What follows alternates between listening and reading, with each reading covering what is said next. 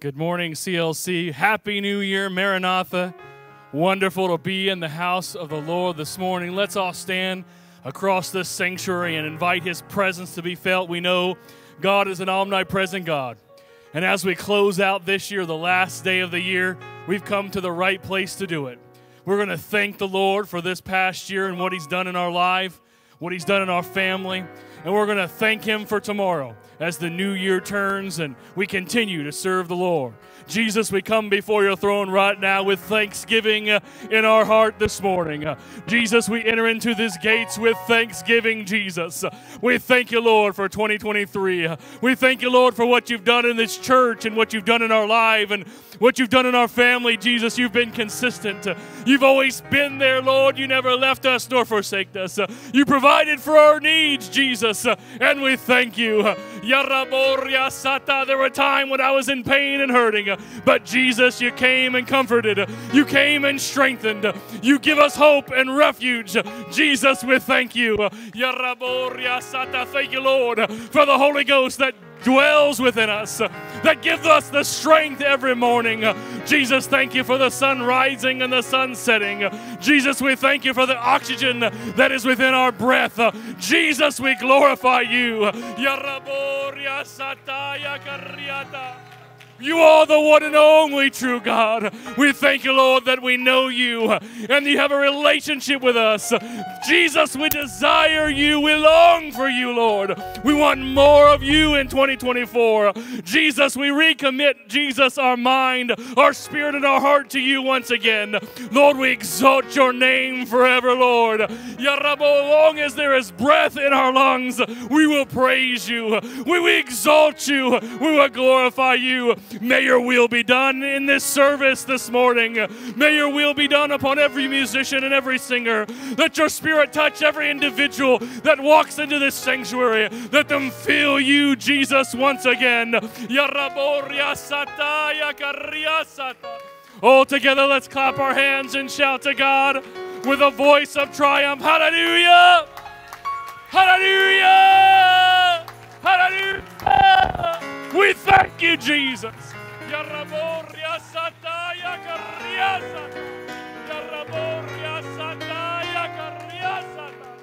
Thank you, Jesus. You may be seated if you like. Let's worship the Lord in song. Hallelujah. We can't thank him enough. Amen. It's New Year's Eve. We made it. Hallelujah. Hallelujah. Oh, clap your hands, all ye people. Shout unto the Lord with a voice of triumph. Hallelujah. For he's already given us the victory. Amen. Hallelujah. Thank you, Jesus. Hallelujah. How many know it's your season to be blessed? Amen. Hallelujah. Oh, it's your season to be blessed. God made you a promise. You stood the test. The windows of heaven will pour you out a blessing. Hey, it's your season to be blessed. It's your season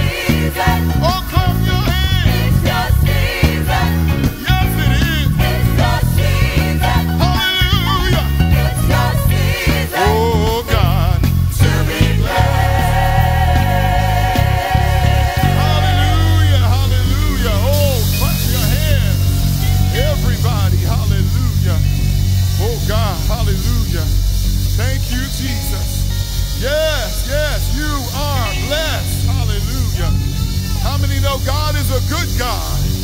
And all the time, God is good. Amen. Hallelujah. Hallelujah. No matter what it looks like, people of God, no matter what is going on naturally, we know that he's been good. We serve a faithful God. Amen. If he's been faithful before, he'll be faithful again. Hallelujah. Clap your hands. Hallelujah. Oh, so good, so good. Well, I am a happy soul. I've got goodness untold. I've got another day. I've got a lot to say. He's been good. Oh, oh, oh, he's been good. Ooh, he's been good. Yes, he has. He's been good. Hallelujah. Everybody say, hey. Hey. Hallelujah. Well, I've got new life sublime. I've got my own right mind. I've got a light to shine. He's my bottom line. He's been good. Oh, yes, he has. My God has been good. He's been good. Hey, he's been good. Hey, yes, he has. He's been good. Oh, everybody say, hey. Hey. Can I get a witness? Can I hear from you? Can I get a witness? Can I hear from you? You say, Can I get a witness? Can I hear from you? can I get a Can I witness? get a witness? Can I hear from you? Can I hear from you? Can I get a Can witness? I get a witness? Can I get a Can witness? I get a witness? Can I get a witness? Can I get a Can witness? I hear from you? Can I hear from you? He's been good. Hallelujah. Oh, yes, he has. He's been good.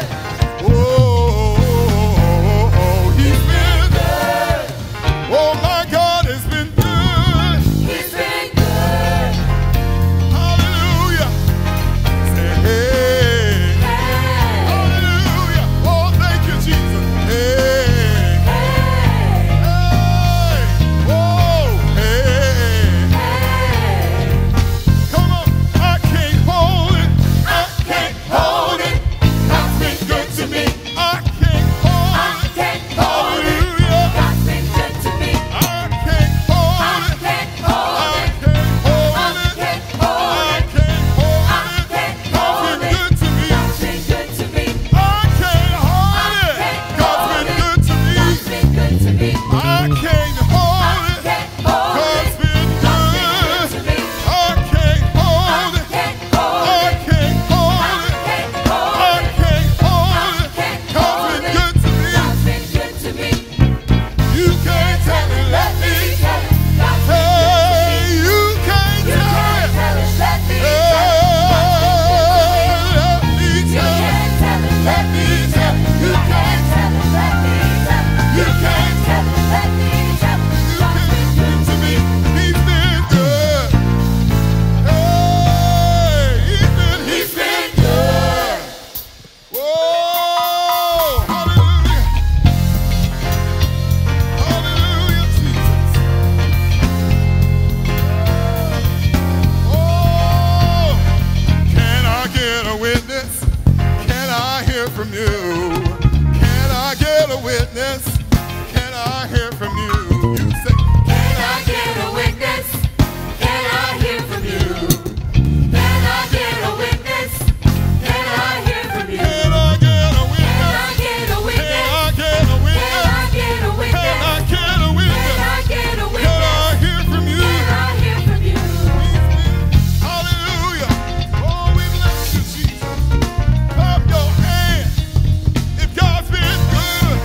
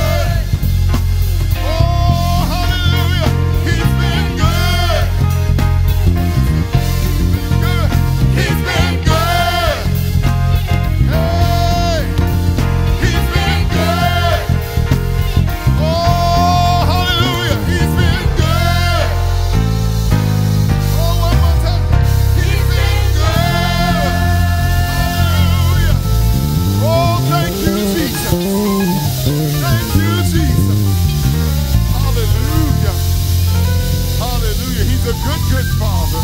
Amen. Hallelujah. Amen. Hallelujah. Oh, glory to Jesus. Some trust in chariots. Some trust in gold. Some trust in money. Amen. But I trust in God. Amen. Hallelujah.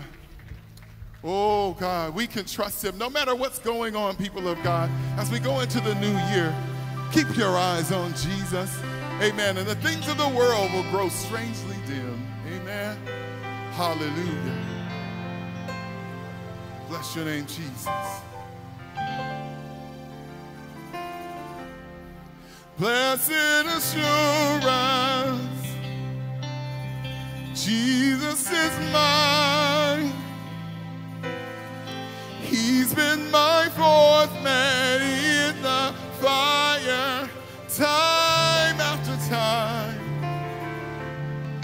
Born of his Spirit,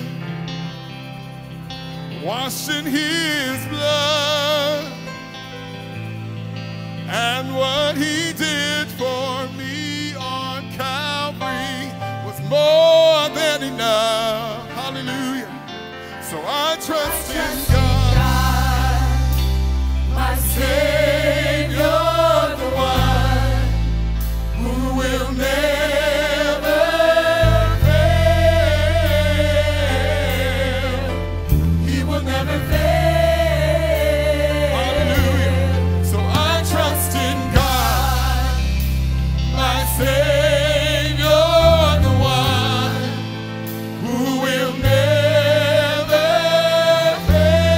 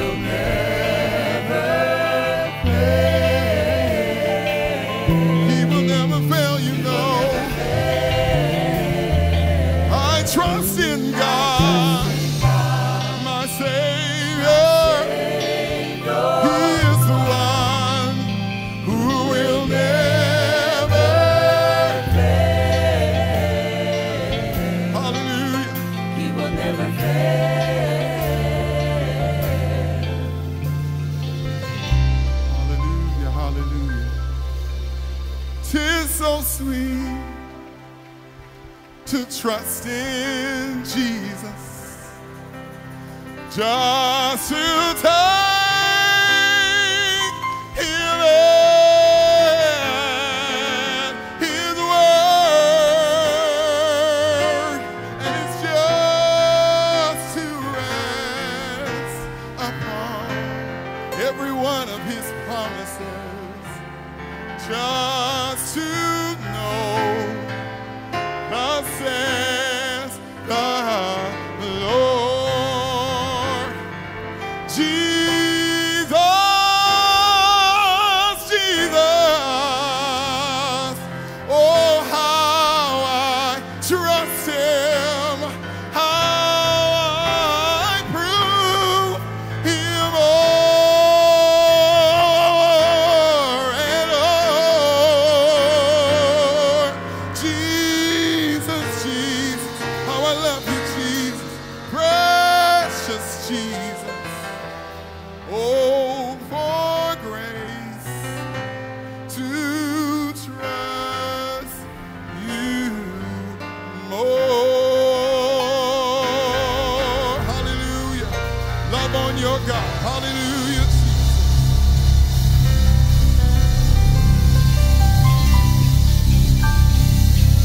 Hallelujah. Hallelujah, church. Can we lift up our voices all together? Can we just do that for a few moments? Can we magnify the Lord this morning? Hallelujah. Has He brought you through? Has He brought you through this year? Have you chosen to stand on the promises of God, to put your faith and your trust in Him? Hallelujah. We worship you, Lord. We worship you. We praise you, Jesus. Hallelujah. Hallelujah.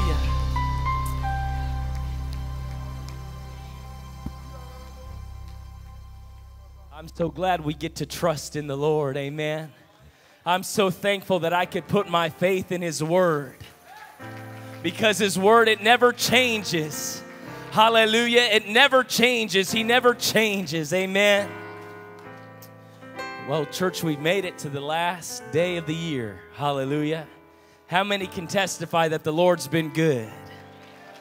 How many can testify He's brought you through some things this year? And I just have it in my spirit. I am determined that 2024 is going to be the best year yet for the church. Does anybody believe that? And we're not just going to stumble into a great year of revival. How many know that it's not just going to happen by happenstance, but we got to be intentional, church. And part of that intentionality is this prayer we're praying right now. Our kingdom prayer, where we plead the blood over this city. We plead the blood over this state and this nation, this world, and we declare the word of God. What are we doing, Brother Barber? We're standing on the promises. We're laying hold of His word. We're putting our trust not in the systems of this world, not in the elections that are coming up. No, no, no. We put our trust in the word of God. Amen. We put our trust in the one who holds this whole world in His hands. Hallelujah. So all together, church, let's step on the battlefield in Jesus' name. Lord, we plead the blood over our city. Lord, we pray for Stockton, California, God. We pray and we declare, Lord, that this city does not belong to poverty. It does not belong to hopelessness or homelessness or drug addiction, Lord, but this city belongs to you. This Central Valley, this state, this nation. Oh, yes, God, let there be one last great outpouring of your Spirit like never before, Jesus. Prepare us, Lord, as laborers for the harvest.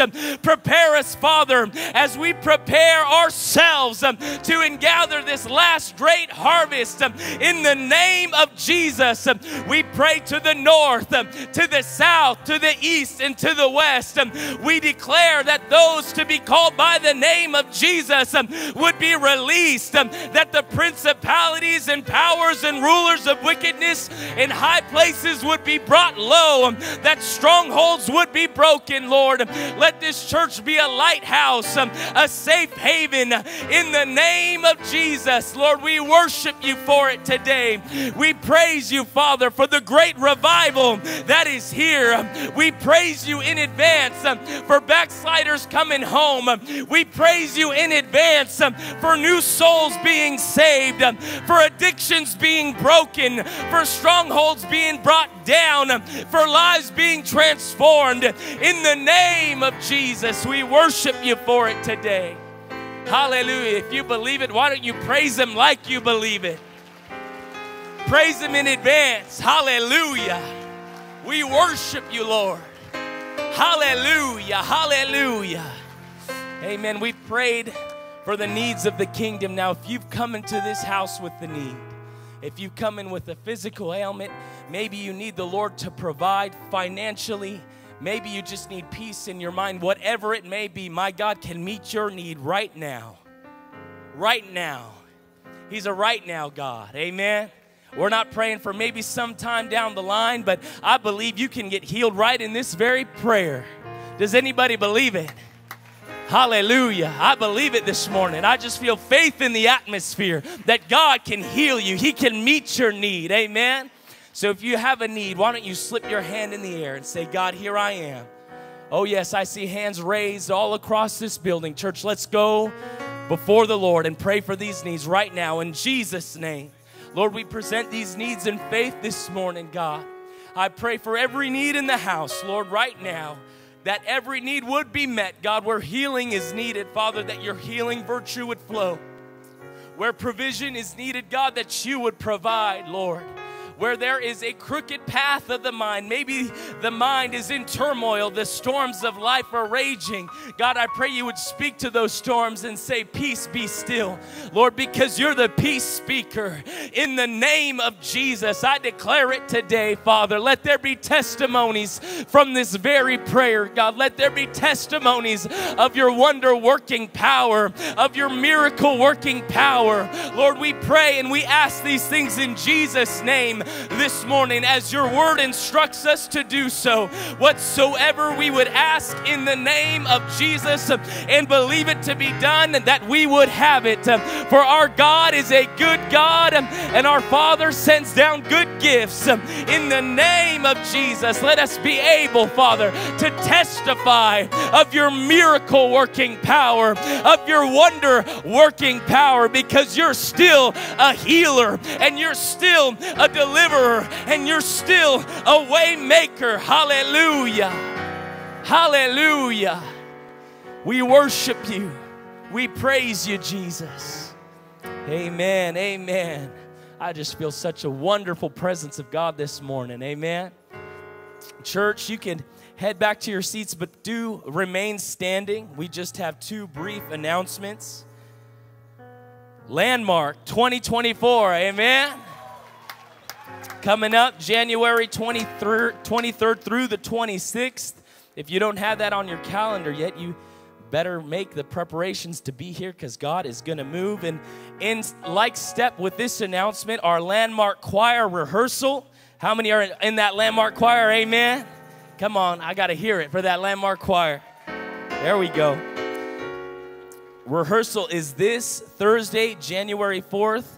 At 7 p.m. right in this Christian Lifeway facility. So please be there if you plan to be a part of the Landmark Choir. Amen. Church, it's time for our Sunday morning tithe and offering. Hallelujah. We're going to make our declaration together starting in Malachi 3:10 and 11.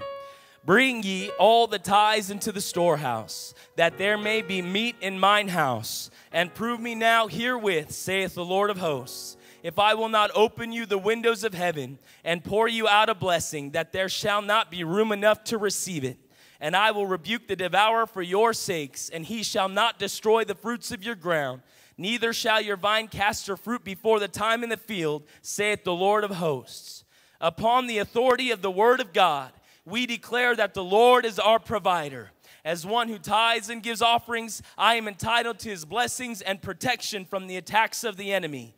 Therefore, I bring my tithe and offering into your storehouse today, knowing that my God shall supply all my needs according to his riches in glory. For employees, we claim good jobs, raises and bonuses, sales and commissions, promotions and benefits, and favor with our employers and customers in the workplace. For business owners, we claim favorable contracts and growth, and that these businesses will be profitable and a blessing to the kingdom.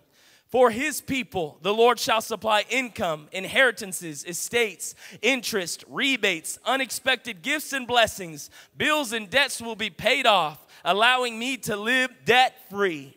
Since spiritual blessings follow the giver, I declare that my whole family is saved and in relationship with God. We receive perfect health, healing, deliverance, and walking in the divine favor and blessing of the Almighty. I am blessed coming in and going out, and all that I put my hand to do will prosper in Jesus' name. Hallelujah. Lord bless you as you give this morning. On the lower floor, you can march. In the balcony, they will wait on you.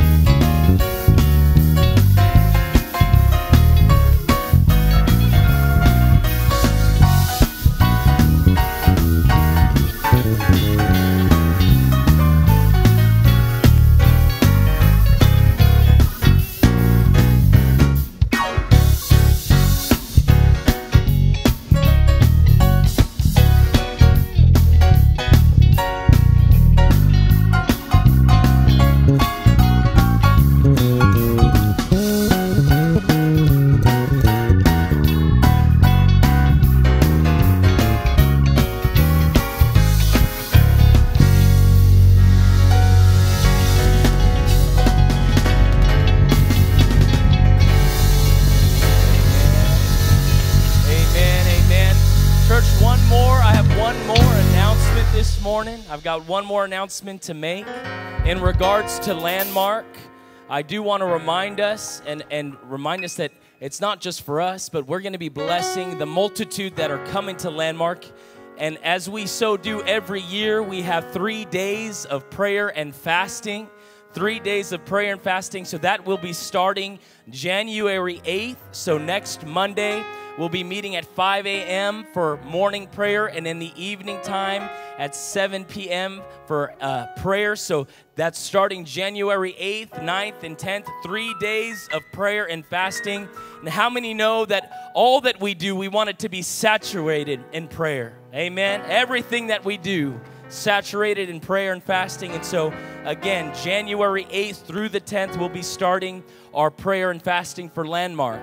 All our guests and visitors, we are so happy to see you in the house of God this morning. Church, why don't you clap your hands and welcome them? Amen. If you do have any questions about the ministry, Following service, you can see us in the Genesis room. That's to my right and your left, out in the hallway. Have a cup of coffee. Come and ask any questions that you might have. And we just love to get to know you, get to know your name. Amen. Church, why don't you turn? Why don't you see a new face? Why don't you greet a new face this morning in Jesus' name?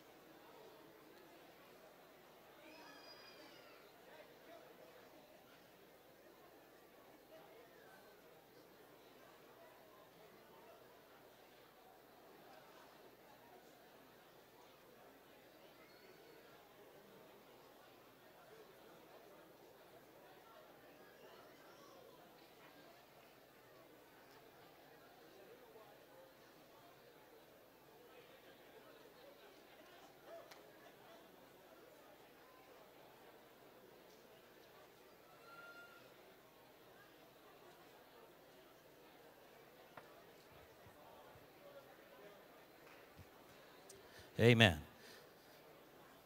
Blessed God. Amen. Anyone ready for the word of God today? Hallelujah. Is anyone glad to be in the house of God?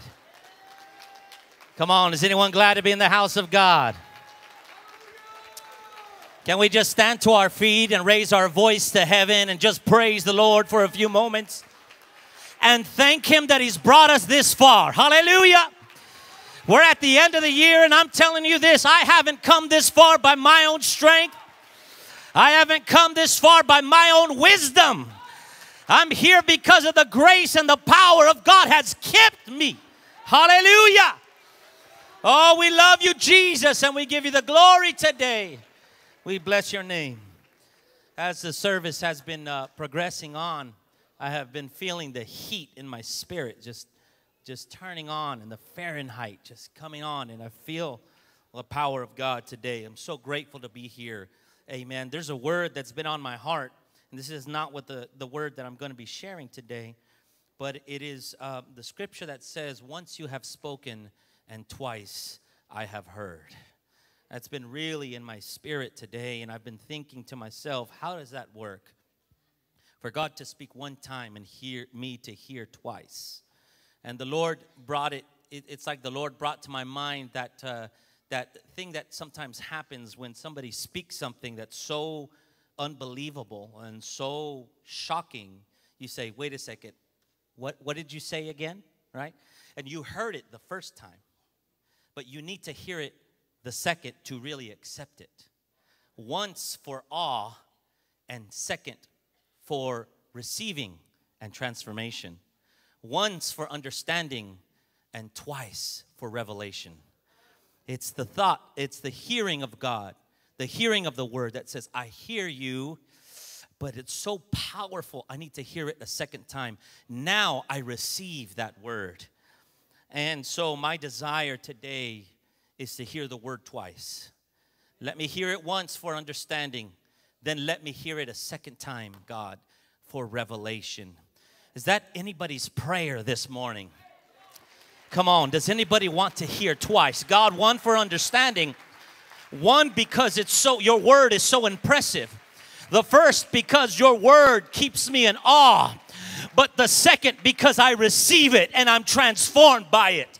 Can we pray that God would just have his way today through the ministry of his word? God, in the name of Jesus, Lord, we come before you, Lord. We feel your presence. We have felt your presence, your dominion, your hand over this whole service, God. Through the whole worship service, God, through every song that we've sung, it's like the weight of your hand has been on this place, Lord God. I pray that you would enable our ears to hear you, God. Once for understanding and twice for revelation, God. Once for shock and awe and twice, God, to receive and be transformed by your word, God.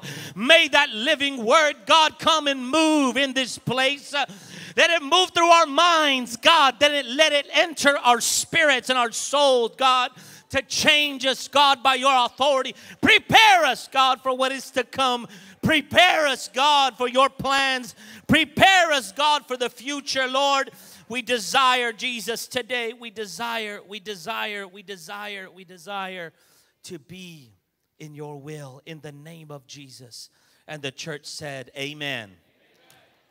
Hallelujah. Does anyone know what amen means? Amen. It's not just the traditional ending of a prayer. It's not simply amen to that is part of some type of pattern or ritual that we do. Amen means so let it be. So let it be.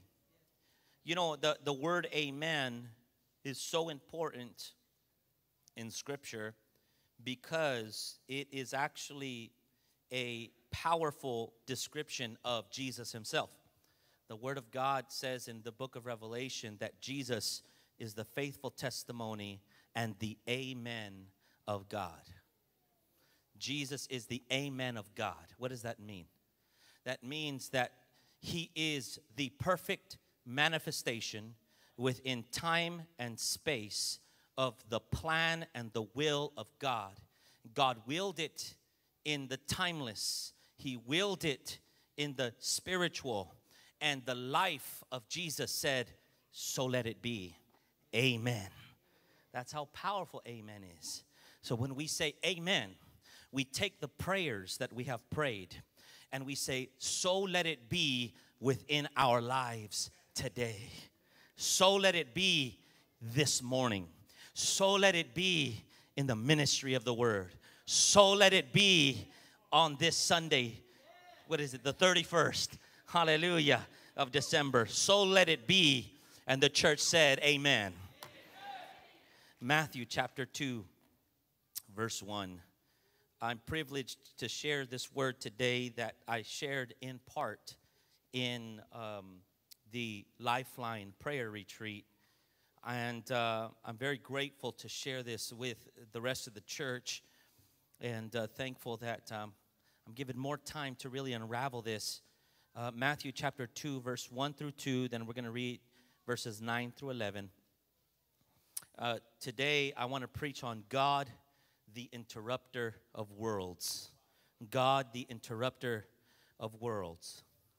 Matthew chapter 2, verse 1. Now after Jesus was born in Bethlehem of Judea in the days of Herod the king, behold, wise men from the east came to Jerusalem, saying, where is he who was born King of the Jews?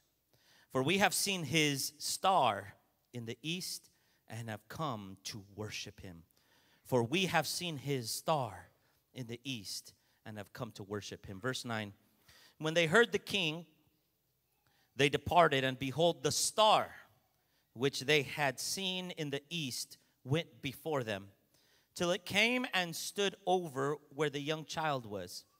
When they saw the star, they rejoiced with exceedingly great joy. And when they had come into the house, they saw the young child with Mary, his mother, and fell down and worshipped him. And when they had opened their treasures, they presented gifts to him, gold, frankincense, and myrrh. You may take your seats today in the presence of God. Hallelujah.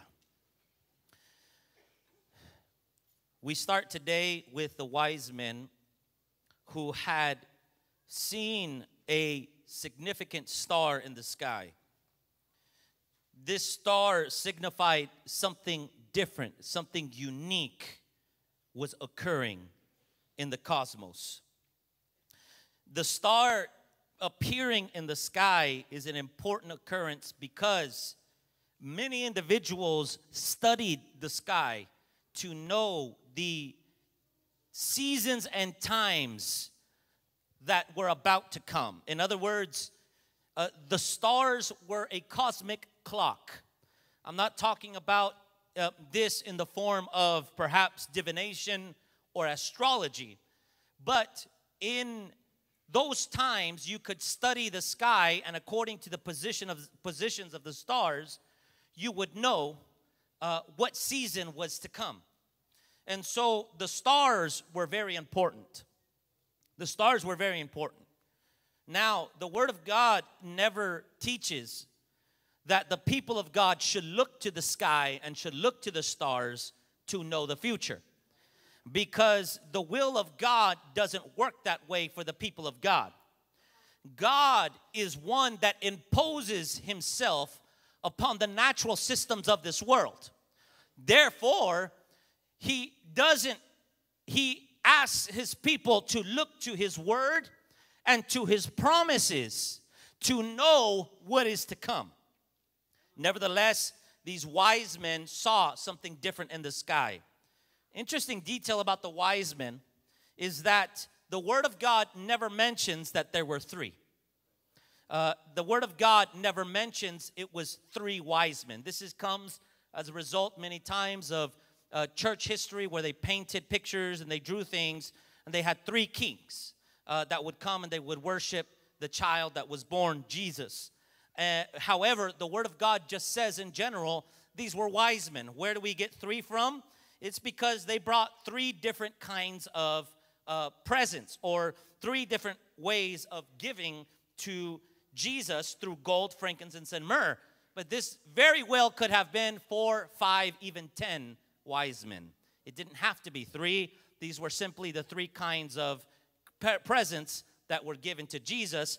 And these were commodities that Jesus and his family could trade. Why? Because God knew that they would have to run to Egypt. And they could not take typical things, but they had to take commodities or precious things that they could trade wherever they would go. And so they were given gold, frankincense, and myrrh. And so these wise men saw something very significant in the sky. Now, to add a little bit more about the importance of the sky and the importance of even constellations, because the sky could be used as a clock. For example, they would see a constellation and they would see it moving into different positions within the sky. They can tell what was going to happen in the future, not because they were something powerful or something supernatural, but simply because, like a sundial, they knew that if a certain pattern in the sky is in a certain position, winter is about to come, or spring is about to come, or summer is about to come, or the fall is about to come. It's simply clocks in the sky. It's simply ways of telling time within the sky. Nevertheless, it did not stop certain cultures from beginning to worship false gods through the sky, making the mistake in thinking that somehow these patterns of stars that they called constellations had power over the earth and had power over the physical realm. And so they began attributing gods, false gods and idols with certain constellations in the sky. This was a mistake that even Israel made in forgetting who their God was, and forgetting Yahweh, the one true living God. They began attributing meaning to the stars with false gods. We can see this in the Word of God if we go to the book of Amos, chapter 5, verse 26.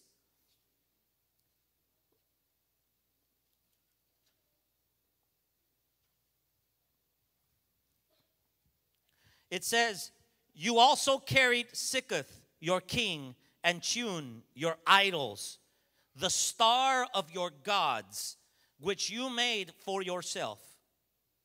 Therefore I will send you into captivity beyond Damascus, says the Lord, whose name is the God of hosts," or the God of armies. Wow. So what is this talking about? This is talking about Israel, who began to worship gods through the stars. And he said, because you begin to worship and you're looking to the stars to get some divine meaning, and you're not looking to the Word of God, where the God is giving you His commandments and He has given you His Word, not so that you can look up, but so that you can look down into the Word and find God. He said, I'm going to deliver you beyond Damascus because of your idolatry. You're too busy looking up into the sky, into the stars, when I need you to look down into the Word. The God who created the stars. The God who created all things from the beginning. And this is why He is the eternal Father, because He can speak and create something out of nothing. And the church said, amen. Acts chapter 7 also it mentions something like this regarding the people of God, Israel, who mistaked meaning in the stars. And this is important because today it seems like there's a lot of focus on astrology, which is not the will of God. There should be no Christian that looks to the stars to try to attribute meaning to their own lives. We only go to the Word of God for this. Acts chapter 7, verse 39, it says, whom our fathers would not obey, but rejected, and in their hearts they turned back to Egypt, saying to Aaron, make us gods to go before us. As for this Moses who brought us out of the land of Egypt, we do not know what has become of him. And they made a calf in those days, offered sacrifices to the idol, and rejoiced in the works of their own hands. Then God turned and gave them up to worship the host of heaven. As it is written in the book of the prophets, did you offer me slaughtered animals and sacrifices during 40 years in the wilderness, O house of Israel? You also took up the tabernacle of Moloch and the star of your god Remphan, images which you made to worship, and I will carry you away beyond Babylon. So there was a common practice to look at the stars and try to attribute gods to them. Some examples within the East, because we see that these wise men were from the East. It's likely that they were from the land of Babylon. At that time, Babylonia had been overcome and destroyed, and they were at that time a different empire, part of a different empire. But in the East, there were certain forms or certain gods that they would attribute to these constellations. For example, Enki. Enki was a Mesopotamian god similar to the Greek god Aquarius, which means water pourer, because it would show up in the winter before the rains. So they would look at this certain group of stars, which I really don't understand. How can they make images? It takes a lot of imagination to imagine an individual up there in the stars. But there's this group of stars that would show up right before the springtime and right before the rains would begin. And so they attributed somehow a god who is the water pourer, and a fish, which was important to Ea or Enki. So it's possible that Pisces came from this. And really what it is imaginations, trying to make meaning of what they were seeing in the heavens. Inanna had a constellation. She represented grain. This was represented in Greek by Virgo, or Ceres for the Romans. This is actually where we get the word cereal. Ceres, cereal is grain. and this comes after that certain point in time. Now, that doesn't mean that you are committing idolatry by eating cereal, okay? You're fine having, okay, Honey Nut Cheerios, okay? It's good for your heart, all right? At least that's what they say. Don't believe everything that they say. But you're not idol worshiping by eating yourself a bowl of cereal, okay? They're simply words that have been passed down from generation to generation. God is not concerned with those kinds of things. Why? Because God already knows He's more powerful, right, than those things. He's greater and He's above, and He knows that He doesn't need to purify the language that is commonly used within humanity, which is why we still say Saturday, even though that word itself comes from Roman Latin idol worship of Saturn, right? And that doesn't matter to us. Why? Because God is greater than those things.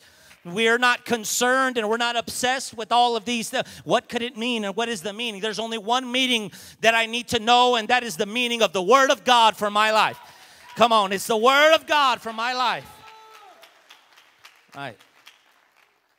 But nevertheless, this was something very significant to those ancient times. Not for the righteous people of God, but for the unrighteous people, because they had no signs to look to. They had no scripture. They had no Bible to look to. They had no teachings from God. They only had their own legends. They only had their own myths. They had their own religions, their own false religions. And they're constantly trying to look for patterns. And they would try to look for patterns in the sky because they're trying to know how to live their life. They were human attempts at trying to live a life of meaning. They were human and rational attempts at trying to find meaning of their world. But one day in the East, something happened. After hundreds and hundreds of years of looking to the sky and trying to see patterns and seeing the same patterns year after year and decade after decade, and seeing winter come and go and seeing constellations come and go, another star interrupted their way of life. A star that they had not seen before. A star that had no prior meaning.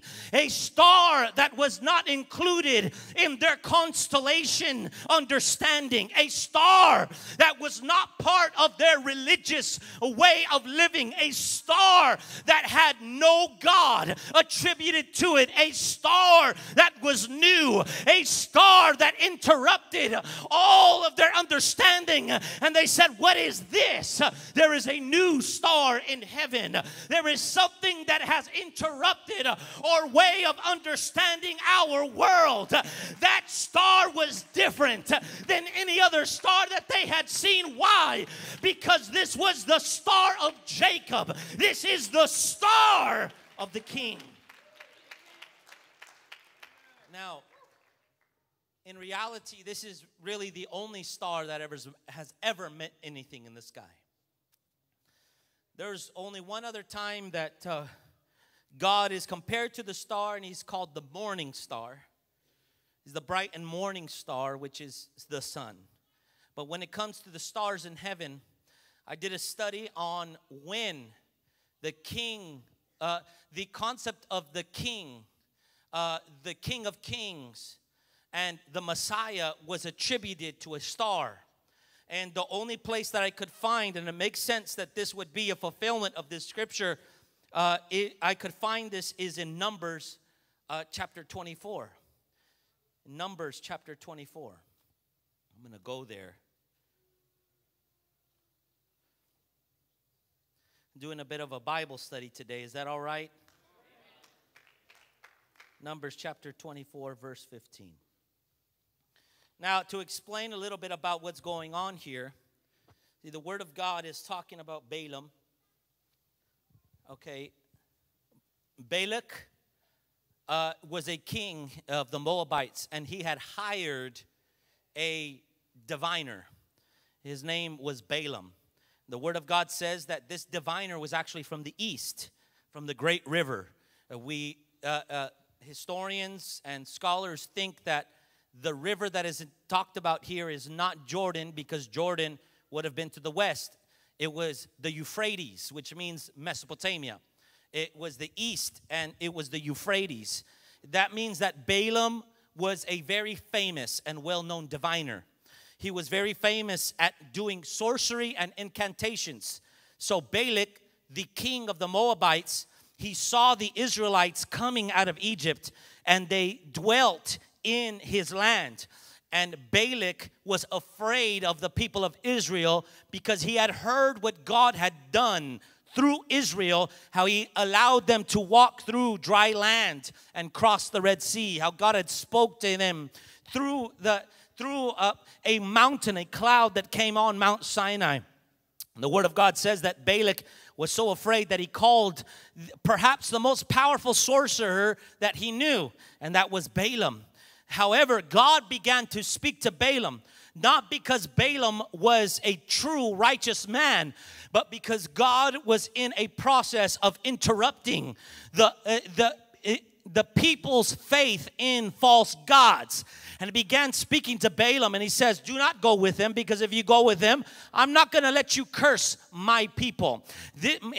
My name is Yahweh, the Lord of lords and the King of kings, and I have called them to be my people. And he told Balaam, I will not allow you to curse them. Nevertheless, Balaam went anyways. Why? The Word of God says that Balaam loved money and he had greed. He loved money more than he loved the things of God, even though he knew God very little.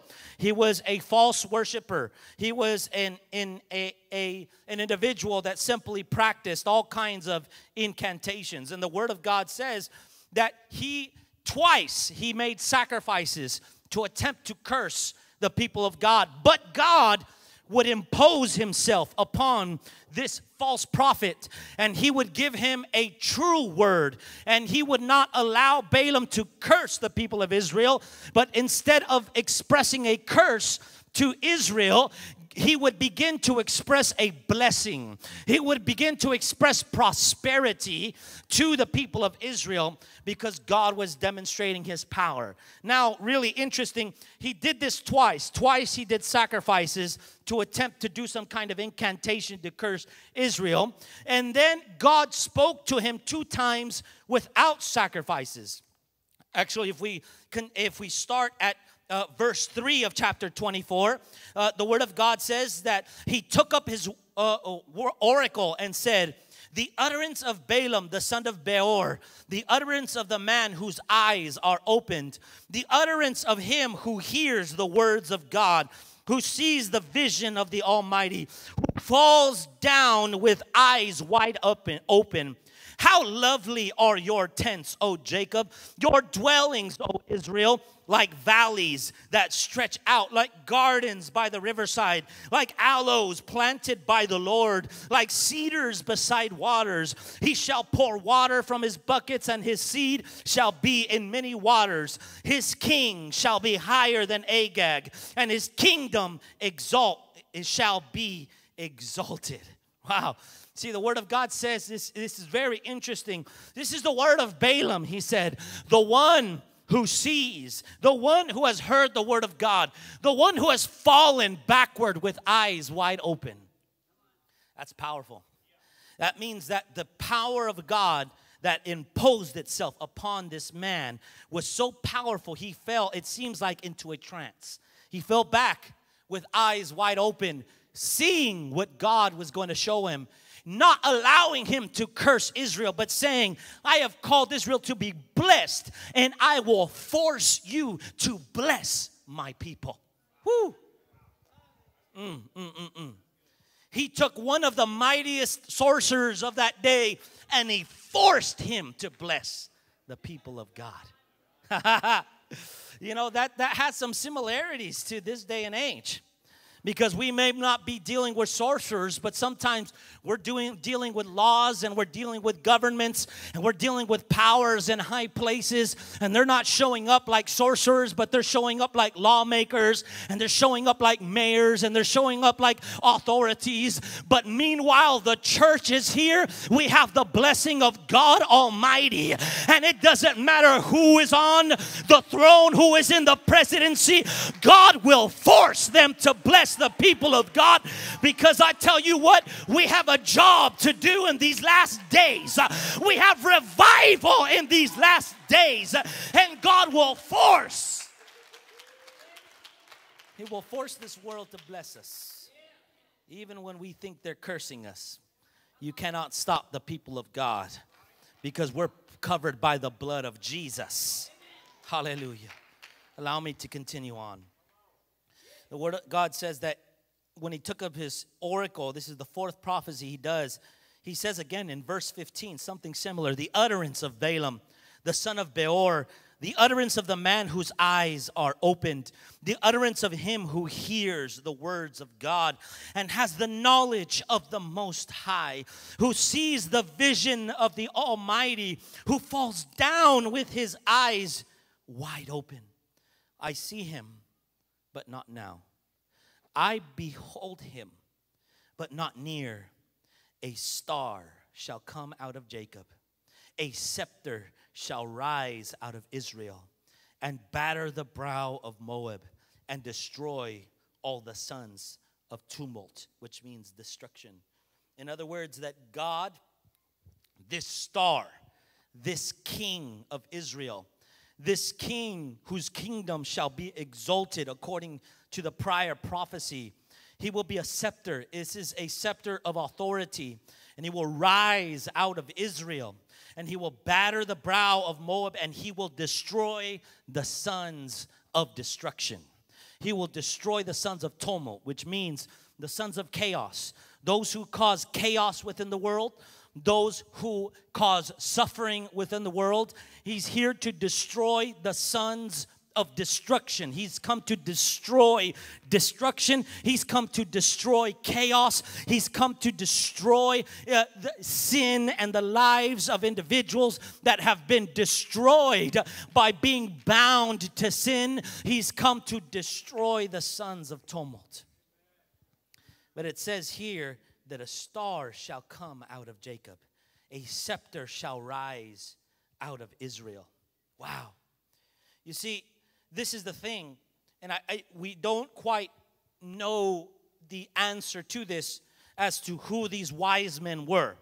One thing is for sure, that it seems that they could have been Jews, they could have been Gentiles. But one thing is for sure, that they studied the true word of God, because they quoted Amos when talking to Herod. So that means that they both knew the law, and they also knew the books of the prophets. They knew the book of Amos. They also knew the book of Numbers. And so these were individuals who studied the word of God. And so the word of God says that they were from the east.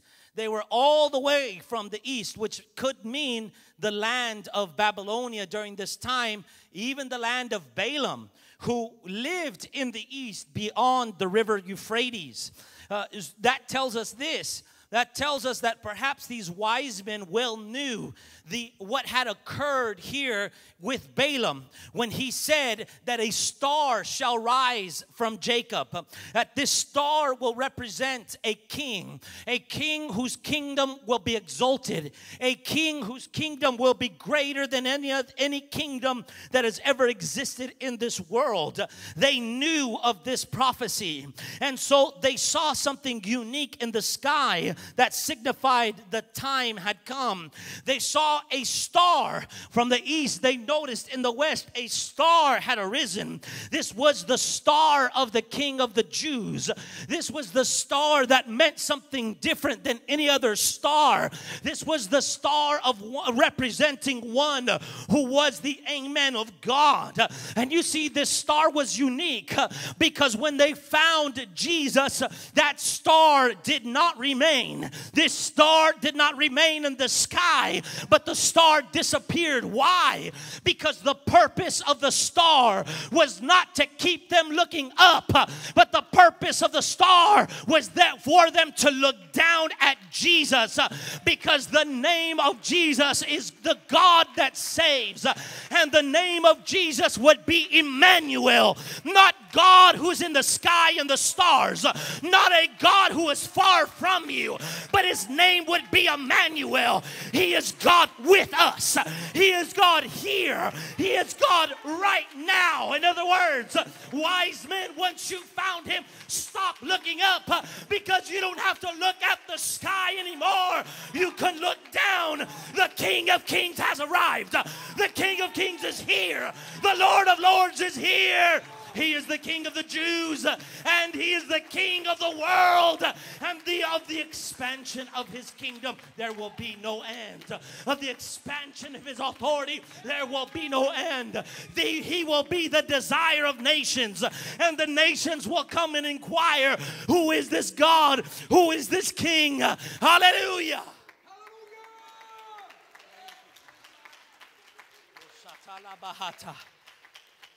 Whew.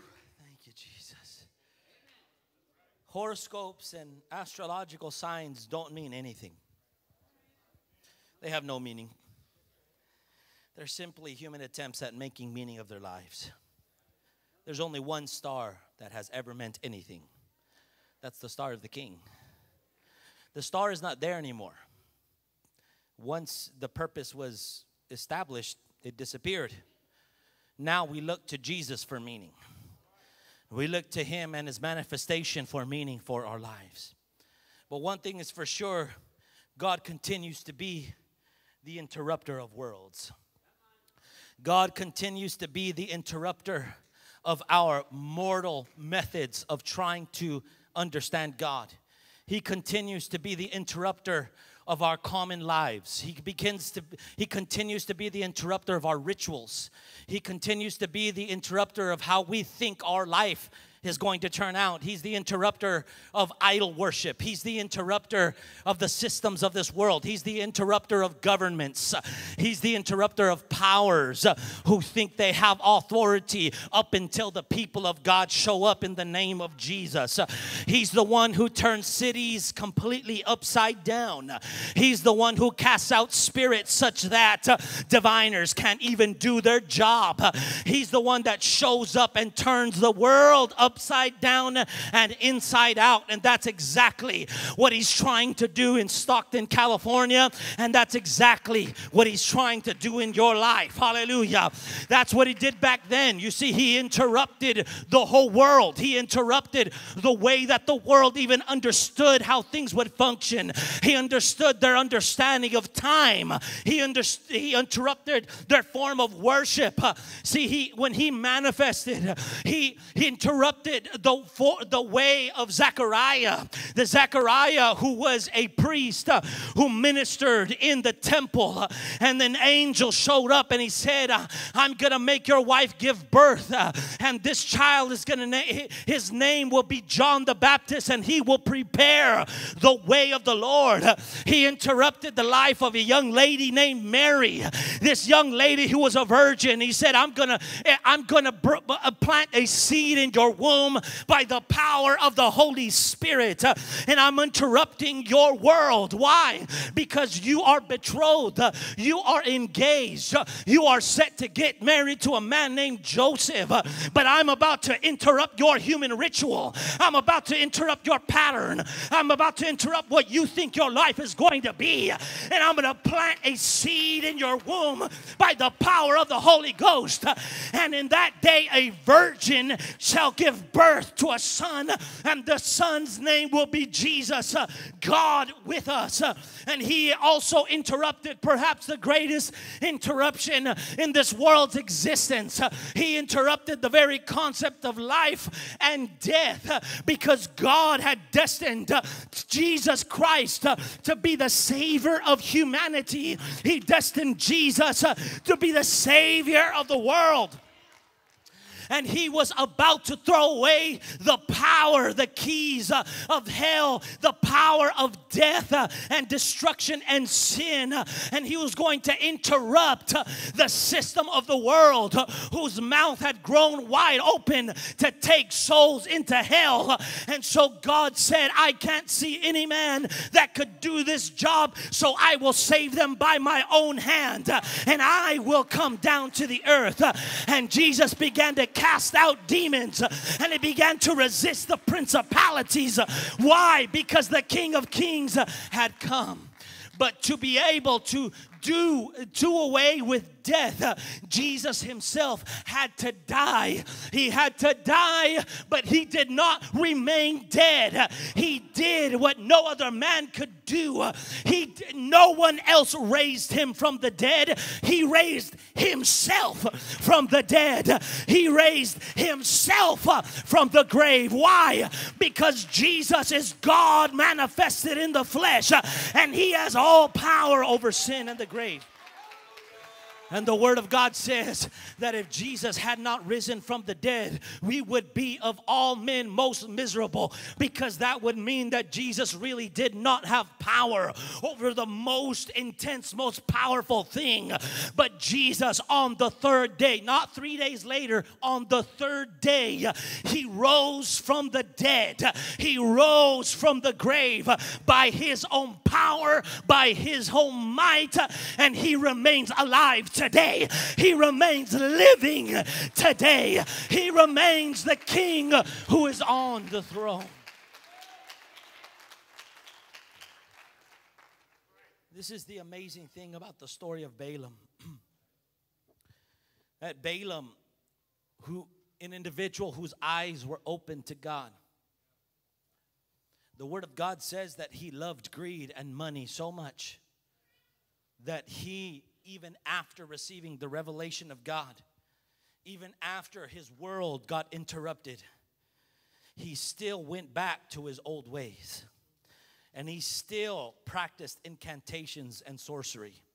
He still looked perhaps to the meaningless stars. And he looked to meaningless worship of idols and wood and all kinds of precious metals and gods of this world. He still looked to them for meaning. Why? Because he loved his own desires. He loved his own wants. He loved his own sin. He loved pursuing his own greed. He loved money more than he loved God. That's amazing.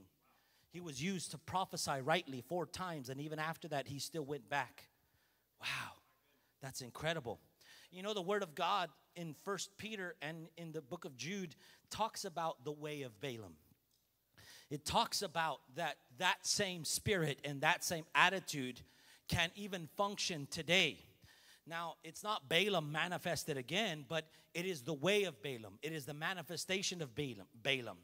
And really, in reality, what the Word of God is talking about in 1 Peter, when it says the way of Balaam, it's talking about preachers, teachers, ministers of the gospel who love their own flesh and their own sin so much that they're willing to teach the people false things. Not because they actually believe false teachings, but because they themselves want to practice those sinful things. So they'd rather preach a false teaching or not teach it at all so that they can practice the desires of their own flesh. This is the way of Balaam. And so the way of Balaam is so powerful that God can even give you a revelation of who he is. He can show you who he is like he did to Balaam. He can manifest himself and say, the star of Jacob is here. You can see it, but not now. You can behold it, but not yet.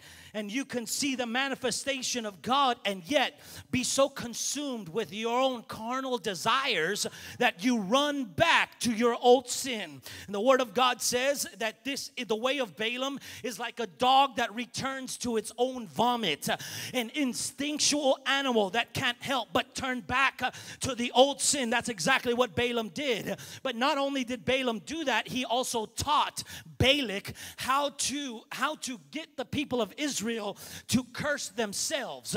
Not that Moab, or not that Balaam had the power over the people, but he offered a method to Balak to corrupt the people of God so that they can curse themselves through their own greed, through their own lust, and through their own sinful desires. Wow. You see, this, although First Peter applies the way of Balaam, and this is a hard word, but I believe it's something that we all have to be very aware of. Okay? Although the Word of God does talk about the way of Balaam, particularly in the concept of teachers and preachers who teach the people false things so that they themselves can practice that sin, right? And oftentimes we see this in the world today, right? With ways of, oh, you know, God doesn't care that you go here, that you go there, or that you drink this or that you drink that. God doesn't care. Right? When preachers begin to teach those kinds of things, that's not because they actually believe it. It's because they want to go home and they want to drink themselves. They want to practice those things themselves. This is the way of Balaam. This is the way of Balaam. I've received a revelation. It's totally okay. It's totally fine now. We can do this and we can do that. And they're here. Why? It's not they don't actually believe it. It's because they want to satiate their own sensual desires. And by sensual, I simply mean their own animalistic instincts to try to enjoy this world. But that is also not beyond us. That's not beyond you and me, even in our normal lives. Because many of us may not be preachers. I'm a preacher, so I have to be very careful. I have to be careful to preach the whole counsel of the Word of God, even if it destroys me, even if it speaks against me, even if it destroys and it convicts my own life. I have a responsibility to preach the truth of the Word of God. But what happens when you,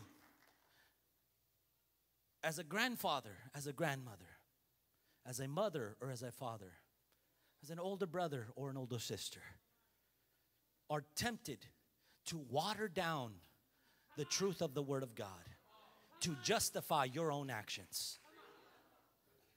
Lord, help us, Jesus. When we begin to stop teaching our children the ways of the Lord. Why? Not because we actually believe it, but because we want to watch that on a Saturday night. And we want to go there on a Friday night. And so we say, hath God really said? Hath God really said? And we're tempted with the way of Balaam. We're tempted with the way of greed because we want to satisfy our own desires. We're careful not to teach them to our children because the Lord knows children, they are brave. And they'll say things like, Daddy, didn't Pastor preach against that on Sunday? They're innocent. They see things as they are, which is why if you're not like a child, you shall not enter the kingdom of heaven. They're simple-minded and they know what they've heard. They know what they've heard in Sunday school. They know what they've heard on family nights, on Wednesday nights. They know what they've heard from the pulpit, from your pastor. And they're talking and they're saying, didn't they teach something about that? And you have to be careful at that own time because out of the mouth of babes, they're teaching you something and God is trying to convict you about something, but instead you say things like, well, that doesn't really apply to us, and no, that's not really the way that it is, and everyone has their own way of moving and working, and you know, it's okay to sin sometimes. I'm here to tell you, it's never okay to sin. It's never okay to sin. Now, understand me. I am not saying that you need to be perfect. That's not what God expects. He doesn't expect perfection. It's not okay to sin, but God has created a throne of grace. He's created grace for us, not so that we can sin and sin again. Shall we sin that grace may abound? God forbid. God forbid that we would sin just because we know that God will forgive us. And I'm here to tell you today, I am not a perfect individual. I sin sometimes, and I got to go to the same throne room of grace that you do. But one thing is for sure, I will never accept the sin as who I am. I will never accept that wrongdoing as part of myself. I will never justify it. I will say I was wrong. I was wrong, and it still continues to be wrong, but thank God for the blood that still has power, the blood that can still wash me of my sin. I don't know about you, but I've needed the blood every day of my life. I've needed the grace of God. I could tell you one thing, if you ever see Brother Abrego do wrong, I'm here to tell you that I am not right, and I need to submit myself to the blood just like anybody else. Because I refuse to walk the way of Balaam. I refuse to walk the way of greed. I refuse to walk the way. I refuse to water down the teaching of the Word of God. I refuse to preach anything less except Jesus, the only name under heaven by which we shall be saved. I refuse to teach anything less than the baptism in Jesus' name. I refuse to preach anything less than receiving the Holy Ghost with evidence of speaking in other tongues. I refuse to preach anything less than we need to be holy, for He is holy, and we need to live our lives right. And sometimes I'm not holy, but in those times I'm going to submit myself to the grace of God and the blood of Jesus Christ. Lord, help me, Jesus. Help us, God. Help us, God. And you see, this is the thing. God can interrupt your world and you still not obey Him and follow Him. I believe in 2024, God, He's going to go. He is determined to interrupt the world of CLC in 2024. He's going to try to interrupt your world. And the star is going to rise in your life. You're going to see a star from the east. You say, God, I hear your word. And even God's going to reveal Himself to you.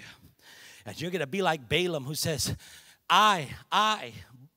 Joshua Abrego, whose eyes has seen the Almighty, who falls back in the power of God with eyes wide open.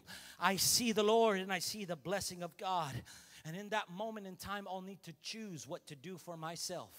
I'll need to choose, and I'll say, will I follow my own way, and will I fall back into my old practices, or am I going to let God, the interrupter of my world, to guide me and take me into a new way? Am I going to let God lead me into holiness? Am I going to let God lead me into revelation? Because once He has spoken, but twice I want to hear. I want to understand what God has to say. But not only do I want to understand, I want to be transformed by God's word, even if it convicts me, even if it changes me, even if it changes my direction. I'm ready. I want to be interrupted. I want God to change my life. I want to be different. I want to be made new. I want for God to take out this heart of stone and make it flesh. I want to serve God with more passion than ever before. I want to be on fire for God more than ever before. I want to praise Him better than before. I want to worship Him more than before. I want to preach the Word of God harder than before. I want to be ready for the rapture more than ever before. I want to make it. I want to make it. I want to make it. Hey, can we stand to our feet today? God, in the praise team, if you can come up and just minister something in the Holy Ghost. How will God interrupt your life? That's the question. In what way, in what manner will the star rise? And will you see God is calling me to a higher plane? He's calling me to something greater. Will you turn towards him and walk towards him? Or will you return back to the land of your people as Balaam did? He saw the will of God. He saw the word of God. He had a revelation of God, but then he didn't go back down to worship Yahweh. The word of God says that he turned around and he went back to his old ways of living. He went back. Can I tell you, in receiving revelation, in receiving the word of God, in receiving what God wants to do in your life in this new year, sometimes it's not going to be pleasure. It's not going to be nice. Sometimes it's going to hurt. Sometimes it's going to force you to be in a place of pain. But most times, it's going to be both, right? We make a mistake. We make a mistake of assuming that it's either one or the other. Either God's going to call us into something that's going to feel so good, or God's going to call us to something that's going to really hurt. It's hardly never one or the other. That is the paradox of living for God. It's almost always both. It feels so good to feel the power of God in this altar. But it also, it hurts because I know God is calling me to something greater. It feels so good to be convicted by the Spirit of God and the Word of God. But it also feels so bad because I know God is calling me to change.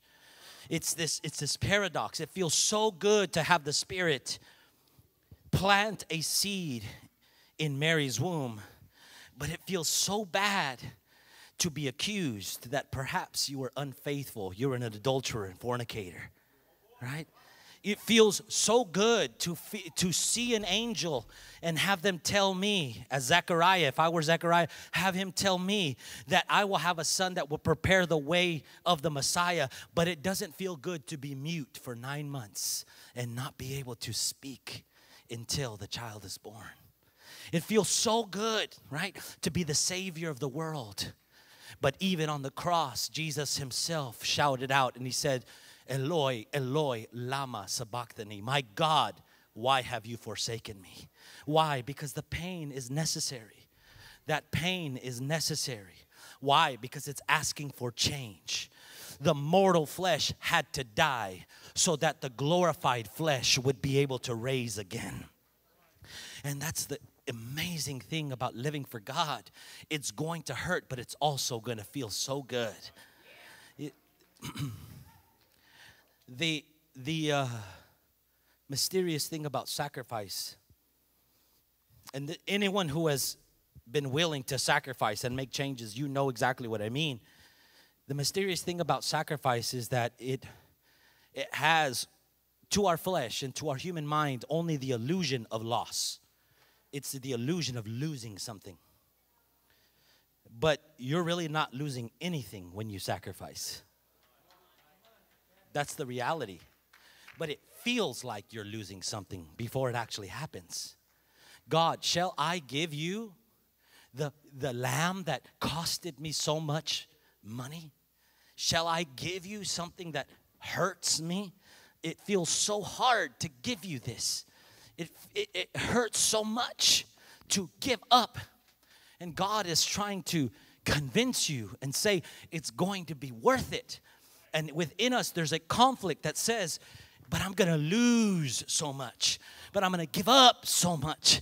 But it's going to hurt so much. But can I tell you today, when you sacrifice for the things of God, it's only an illusion that you will lose anything.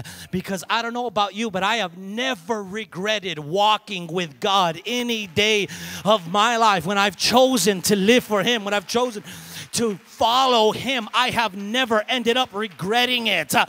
But the illusion of loss, when I receive the blessing of God, I have known it is worth it it to give it all for Him. It is worth it to live for Him. It is worth it to give up. It is worth it to give in to His will. It is worth it to pursue Him. It's worth it to let go of anything that I need to let go of. It's only, the loss is only an illusion.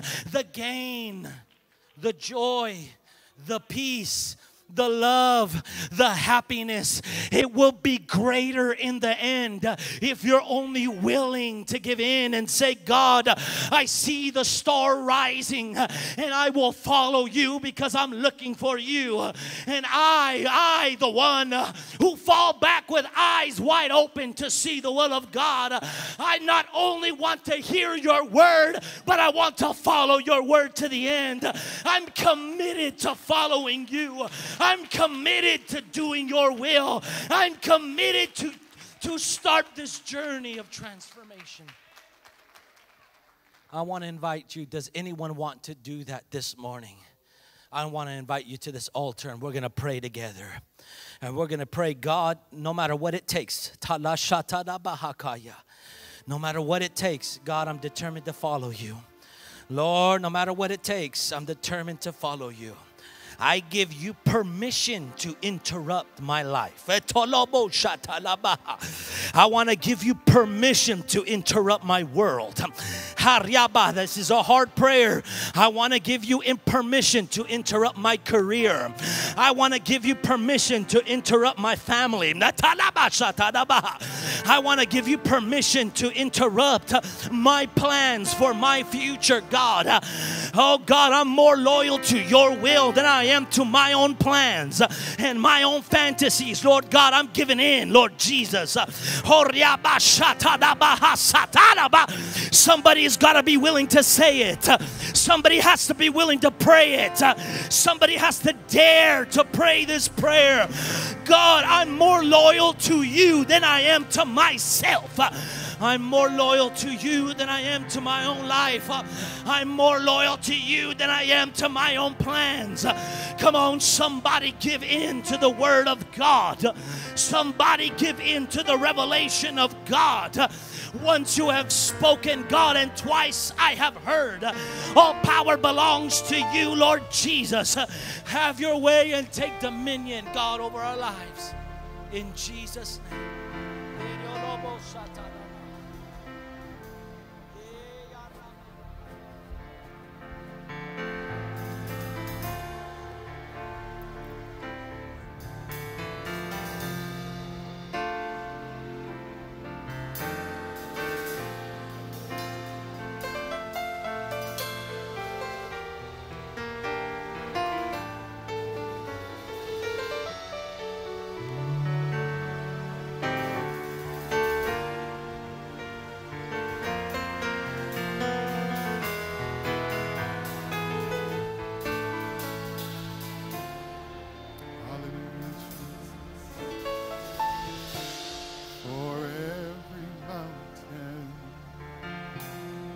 Brought me